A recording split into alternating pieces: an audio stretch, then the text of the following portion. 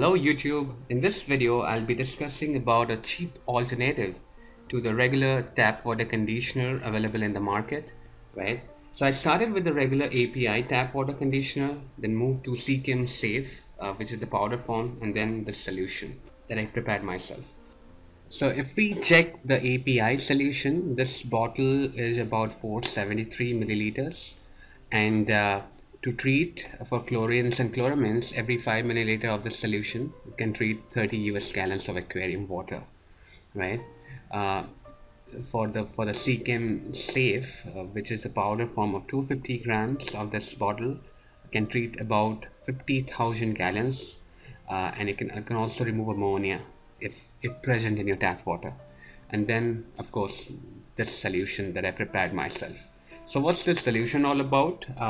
This is actually a sodium thiosulphate crystals. This website that I'm showing you right now, Jonah's Aquarium, will give you details about how to prepare this solution, which is made out of sodium thiosulphate crystals. If I had to briefly explain the calculations, 0.5 ounce crystals of sodium thiosulphate will make about 236 milliliter of the solution, and 1 teaspoon, which is close to 4.9 milliliters, will treat about 100 gallons of aquarium water. So that's very economical. The main factor, the most important factor to take into account before using the solution is to find whether your tap water has chloramines along with chlorines, because the solution will remove only chlorine and not chloramines, right? So what I did is that I went to check the water report of my city, which is Cincinnati, Ohio. I went to the website which provides information about the water report. So if you check this tables for the regulated contaminants and the unregulated contaminants in the water, I don't get to see chloramines anywhere. It's only chlorine that's present in my tap water. Hence, I decided to go ahead and start using the solution for my aquarium water, which comes from my tap water. The next step, I went to eBay and purchased this particular posting out here, 1.76 ounce of sodium thiosulphate crystals. And it costed me about $3.6 including the shipping, and then I had to also buy in distilled water, which costed me about 80 cents. I didn't use the entire gallon of water for this amount of sodium thiosulphate crystals though.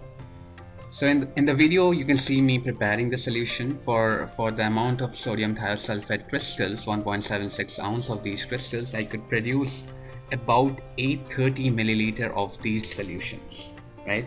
So I could produce a huge amount of the solution for after spending about $4.5 to $4.6. Now, to be 100% sure whether this solution will work for your aquarium water or your tap water, you need to perform a simple ammonia test. You can take any sample amount of your tap water and add adequate amount of the solution to that particular sample of tap water. Wait for 5 minutes and do the regular ammonia test using the test strips. If there is no spike of ammonia level in your tap water after adding the solution, this means that the solution is good for your tap water. So I've been using the solution for over a month now, and I did not face with any problem. So to reiterate the certain clauses that you need to keep in mind before using the solution, the first one being you need to make sure that you do not have chloramines in your solution. Second, you need to do the ammonia test on a sample amount of aquarium water or tap water.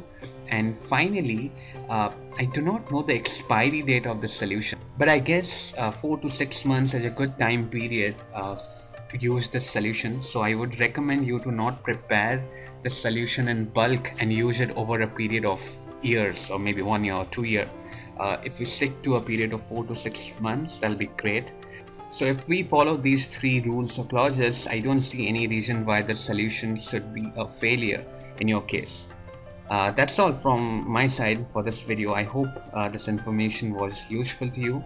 Please let me know if you have any question. You can post a comment in the comment section below this video. And thank you for watching this video. Have a great Labor Day weekend. I hope you're having fun. Thank you. Goodbye.